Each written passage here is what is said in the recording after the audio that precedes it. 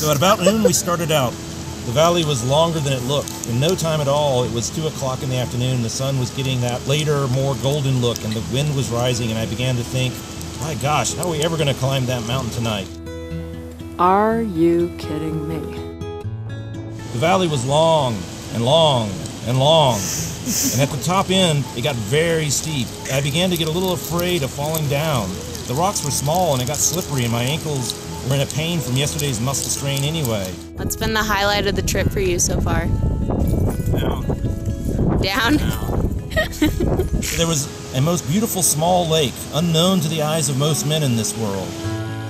And a beautiful meadow, an alpine meadow, flat and dreamy, upon which I immediately threw myself and took my shoes off.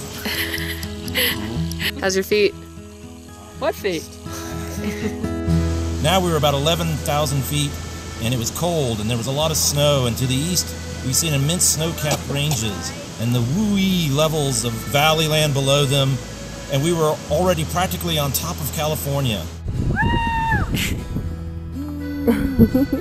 The fall was 100 feet, enough to break your neck, with another little ledge letting you bounce a minute, preparatory to a nice long goodbye 1,000-foot drop.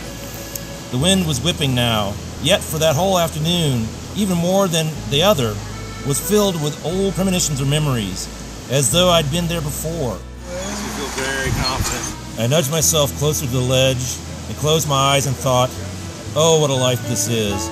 I remembered the famous Zen saying, when you get to the top of the mountain, keep climbing. The saying made my hair stand on end. It had been such cute poetry sitting in Alva's straw mats. Now it was enough to make my heart pound and my heart bleed. Suddenly I heard a beautiful broken yodel of a strange musical and mystical intensity in the wind, and looked up, and it was Jaffe standing on top of Matterhorn Peak, letting his triumphant mountain-conquering, Buddha mountain-smashing song of joy. Woo!